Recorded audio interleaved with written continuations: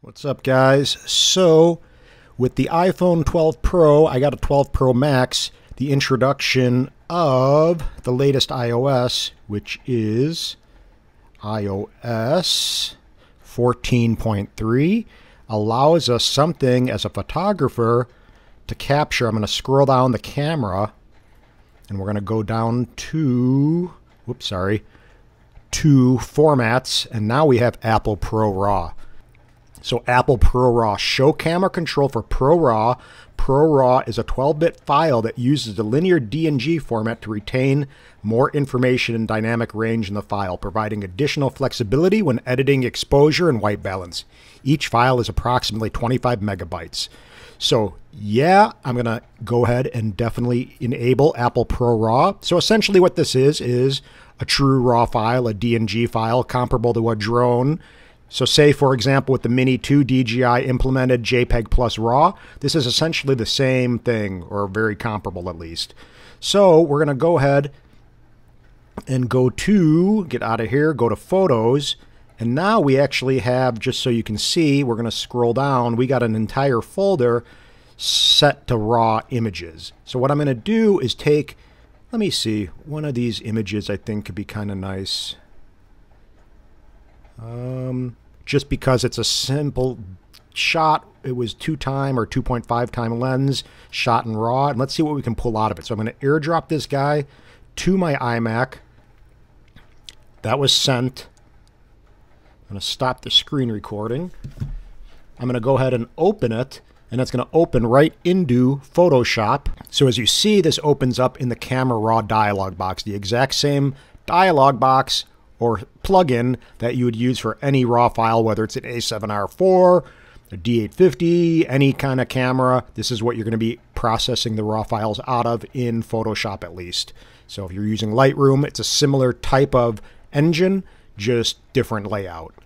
So I'm going to go ahead and tweak a little bit, tweak the saturation, and you can see, so that now with the RAW, God, look at that. That's all the snow. It looks like dust on the sensor or something, but you can go ahead and recover now highlights. And if you see on the snow part, like look at this, not like I want to do this, but with a JPEG I couldn't.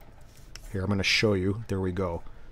So this is as shot, but if I wanted to, I can bring detail back in the snow now and recover exposure because it's a proper DNG RAW file. So do you see that? Boom. So say you shot it like this. In theory, you can recover it a couple stops and get some detail back and recover the file because you are, again, using RAW. So if you were shooting a JPEG, you could never do that, for example. So let me see what happens. I'm going to go ahead and process this thing out a little bit. We got a snowy little scene of a local area. It's a museum, actually. I can go ahead and take a radial filter, since this is kind of the focus, this Batavia, which is the town. I could maybe do something like that. There we go. And open that up. And now we have a decent little image. But again, the bottom line is I can work this like a proper camera RAW file as opposed to just a JPEG. So it gives me that much more flexibility in doing what I want. Say, for example, there's something over here and there's some detail I want to get back. So I can go and do new smart object via copy and say I want to focus just on that area. This is just for an example for the tutorial.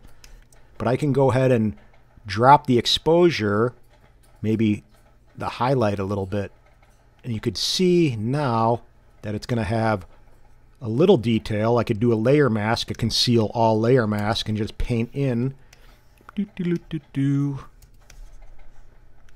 like that. And then I could even do Shift Command F and fade that last move a teeny bit. And again, you can do all kinds of things now. So as you see, just in case you don't want something so bright on that little end. But again, you can tweak and do a lot more with your files now shooting in the Pro RAW file format. Now, if I wanted to take this image, for example, and print it, I can go ahead and flatten the image. I'm going to do Command J to do another layer, a duplicate layer. Say I want to get this out of there because it's doing nothing. I think it's a light post. Let me go and get some of these little specks out of there because it looks like dust even though it's snow. And kind of clean up a little bit. Even though, again, it's snow and natural looking, sometimes if you're knowing you're going to end up printing it, you want to make sure you're prepping the file for a print because that's the output that you're going to be doing.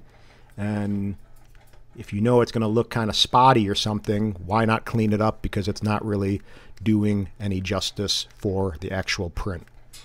So let me see, I'm going to hit Command 0, get back out of there.